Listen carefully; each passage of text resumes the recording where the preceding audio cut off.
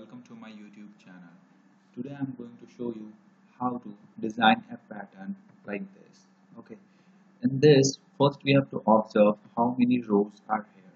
Okay,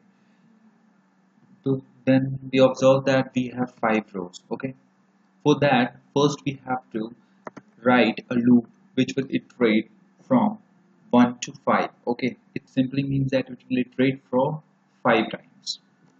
For that I will write like this. And in this the output, the pattern is in character form, so we will take cat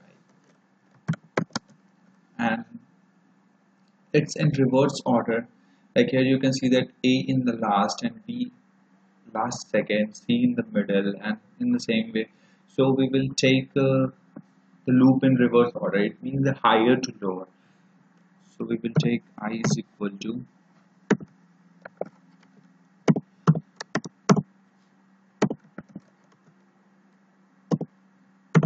and minus minus, because we are decrementing after each iteration.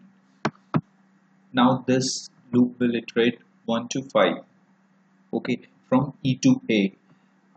Now in every row we have 5 characters. For that we have to write a loop which will iterate 5 times.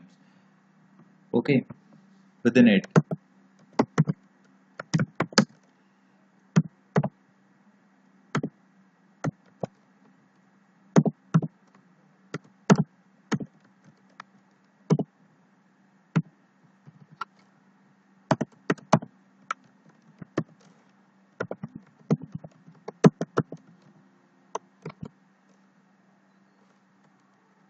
And what we have to print is E followed by D and then followed by C.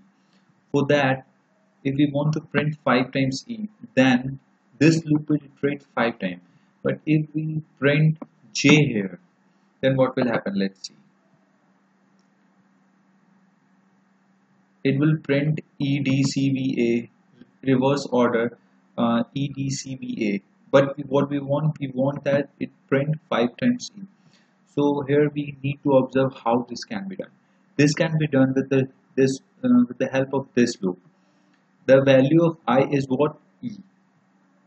Till the completion of this for loop, the value of I is E.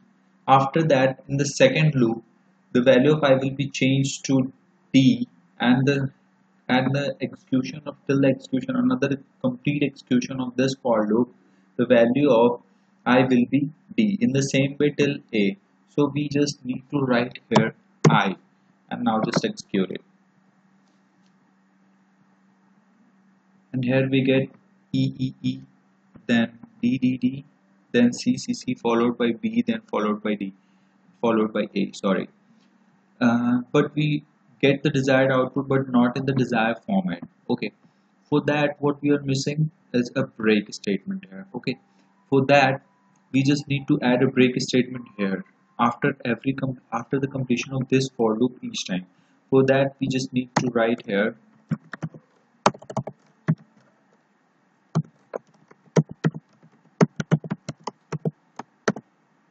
/n. This will break the line after the completion of this iteration. Okay, just execute it and we get the desired output. Thanks for watching. Stay tuned with our channel and please like, subscribe and share with your friends. Thank you.